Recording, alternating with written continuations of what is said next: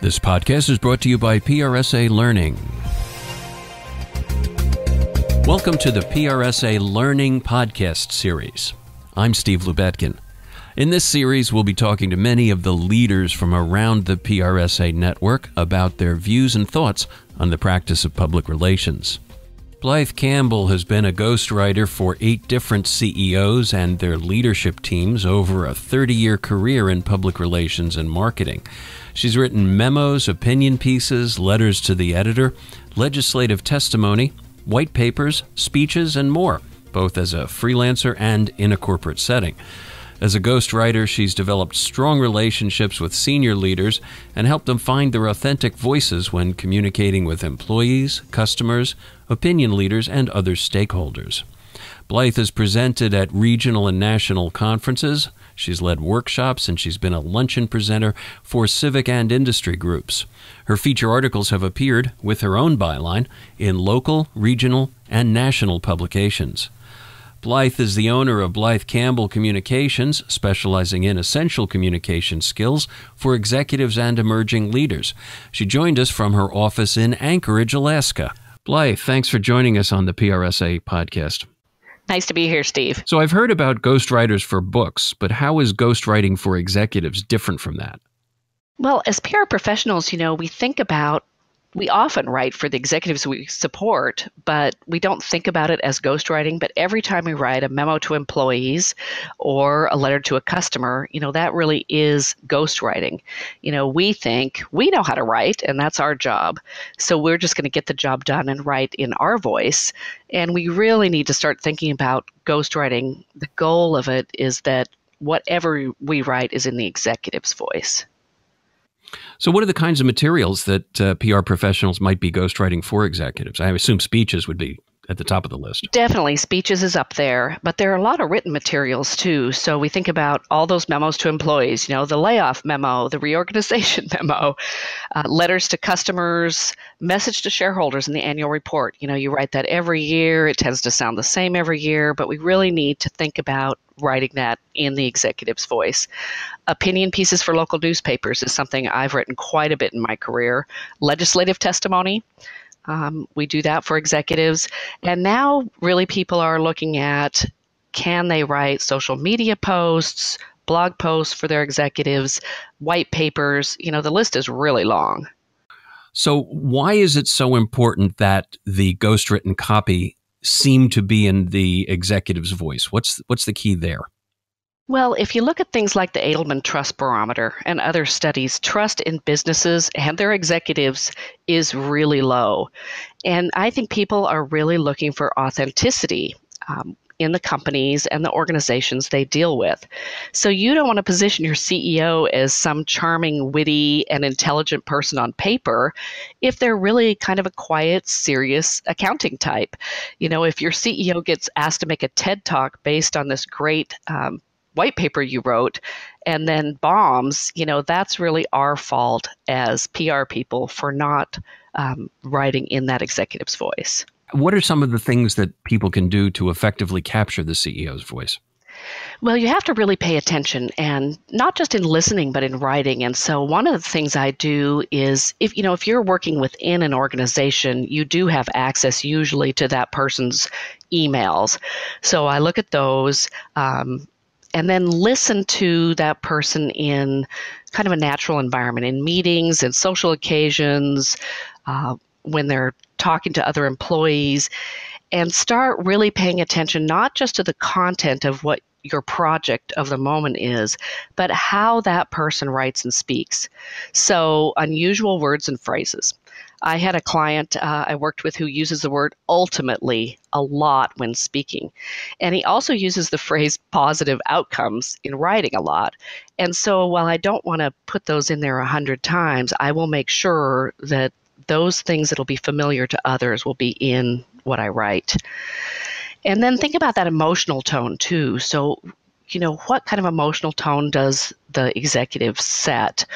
I had another CEO I worked for who spoke very much like a motivational speaker or a pastor, very, very encouraging, but almost in maybe a too much over the top way. But if you didn't write like that, people didn't see that it was really coming from that person or was authentic. And then the last thing I do is pay attention to the point of view. So does the person tend to talk about we and our and I, or do they write and speak more in the third person, they and it? Those are just a few tips. There's lots of different ways to do it, but it's just really tuning your ear to pay more attention to those things that make that person's speech and writing unique. So what do you do if you have a CEO who is not a particularly good writer? Well, I think as PR professionals, we're pretty judgmental about communications. We think that's our job. We're the good writers and they're bad writers. But what I always try to remember is senior leaders are in their positions for a reason. They got there for some skill and talent that they have. And I just think it's our job not only to appreciate those particular talents, but then to highlight them. So to help people be better writers in a way that doesn't erase their voice. What do you do if the CEO's messages aren't aligned with the official brand? Is it okay to rewrite those messages to make them align more closely with the brand message? I've had this question before in workshops, and it always kind of surprises me. I think we need to take a step back. So how did the brand get away from the CEO? There's a lot of talk about brand voice today, and people are putting in their brand guidelines, this is our brand voice.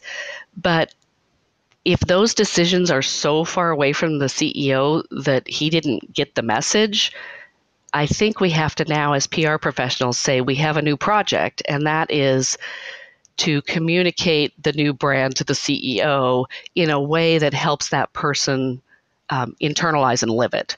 So, I think the question, how do we, are we going to rewrite somebody who's off-brand? No, we're going to help someone understand that brand and then mesh that CEO or that executive's communication with whatever this brand decision has been. It sounds like that might be a bit of a challenge. Well, I think so. And I have seen so many of these branding projects be done totally in isolation. So, the marketing department or the ad agency is making brand decisions, and they're really not looking internally to see if that brand is already something that exists in the organization. So, I do get really nervous when people say, the CEO is just not on brand. The CEO is your brand in a way. They're the face of your company. What happens when you have a number of facts that need to be checked in a project that you're ghostwriting? Whose responsibility is that? Do you assume that what you're being given has already been fact-checked, or do you have to go back and do another round of fact-checking? Well, I think it's just really important to understand that up front. So if you're ghostwriting as a freelancer, I think people need to have a written agreement. And one of the things in that agreement needs to be who's responsible for fact-checking. If you're doing it internally in an organization, I would just say you need to independently check material facts. So, some of us as PR professionals have worked in public companies, and we are used to that concept about material information, financial information, facts about future plans, those kinds of things I think that we should independently check. I always made sure I had a really good relationship with the finance department, because a lot of the things that appeared in the executives' writing or speeches were financially based, and I always had them double check all those things. But as long as you have an understanding of who's responsible for it up front, that's the most important thing. So let's talk a little bit about some of the pros and cons of ghostwriting. What are some of the bad news, the pitfalls in executive ghostwriting? Well, I've been in the position in the past of writing something I didn't believe in for somebody I didn't particularly like. Haven't we all? Yes, exactly. And that was a really uncomfortable project. And at the end of it, I just said, I can't do that again.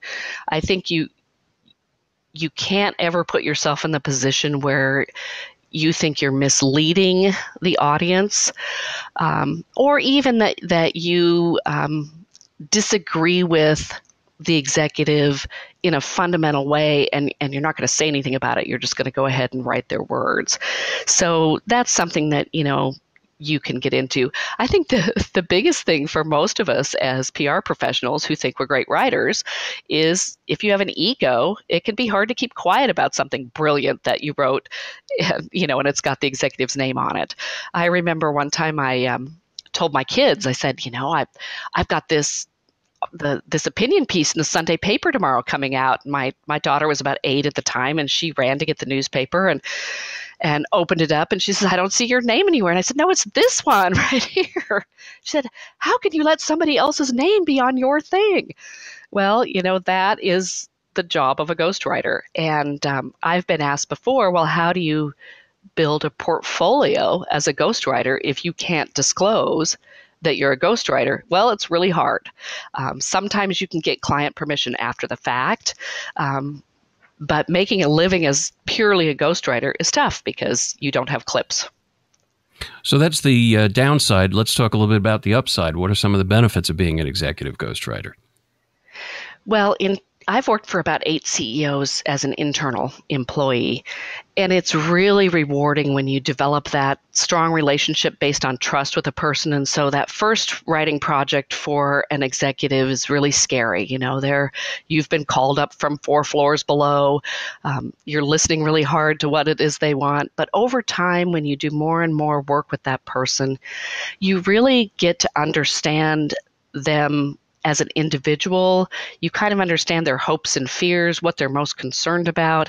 And then as you write with them, you can help them be a better communicator. You're not correcting their grammar and spelling in the instance. You are helping them understand how their communication is landing, what people are thinking about it. You're asking questions like, well, how do you think this audience will see that point that you're making? And so that to me is the most rewarding thing, is to help someone truly communicate authentically, even if they think they can't. And of course, one of the benefits to being a ghostwriter is, it's just part of our jobs as PR professionals, and you make money at it. What are the things that people need to keep in mind in order to ghostwrite ethically? You want to do this with some standards, and the code of ethics and professional standards of PRSA is important to most of us who are members. What's the ethical guidelines there? Well, I think the first question is disclosure. So we have seen a certain very famous person leading our country, has had quite a few ghostwriters in his life.